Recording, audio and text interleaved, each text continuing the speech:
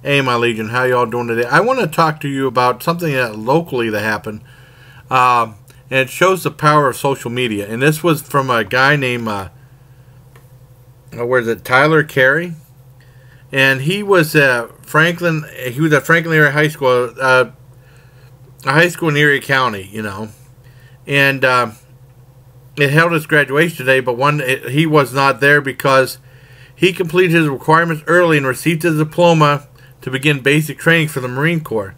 And he he had his captain gown. He got a captain gown, and he took photos with his family. One of those photos would be in my thumbnail. And before I go any further, I just wanted to say, give a salute and wish you good luck. I was in the Army, not the Marines, but I'll tell you Semper Fi.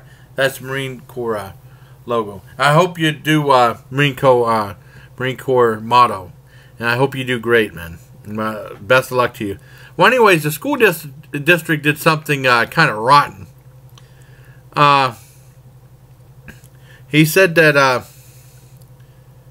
his parents believed that their son would still be called at the graduation ceremonies just like the other students because they read a list of whole students, but that wasn't true. They said the Franklin Area School District has a policy in place that if a student is not at graduation, their name will not be called, which is kind of bogus because he's leaving the service country, and once again, sometimes soldiers get screwed over. And the school, because of their policy, they said they will not announce his name, which is complete bogus, in my opinion. And then what happened was his dad was pretty upset when he took to this problem to Facebook and made a video. Oh, that's why I didn't see the video, though. He posted a video detailing the situation that spread quickly. 175 people viewed the video and was shared by more than 5,000 others in the United States, Canada, and even Japan. And notes of encouragement went to the carried over the problem. And then Shane Carey all he wanted was his son named recognized. And after the video went viral, of course, the school called up and said that his name will be announced. They buckled in the pressure. That was pretty rotten of them in the first place. And they had a video and his name was announced. And that's all he wanted. And then Shane Carey said that even though his name was announced, he said he believed the policy should be changed. And then he's probably helping... and then it says Tyler has not heard of this because of restrictions on the base.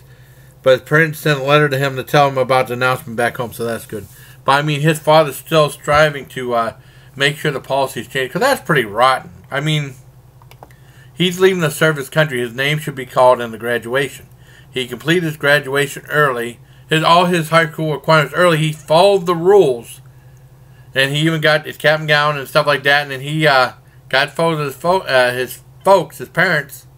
And they weren't going to read his name at the graduation. But thankfully, because of the viral video, they did now. So justice has been done for Tyler Carey. So I hope you like this video. It just shows you the power of social media. Sometimes it helps, So until next time, bye, please. Take care, my Legion.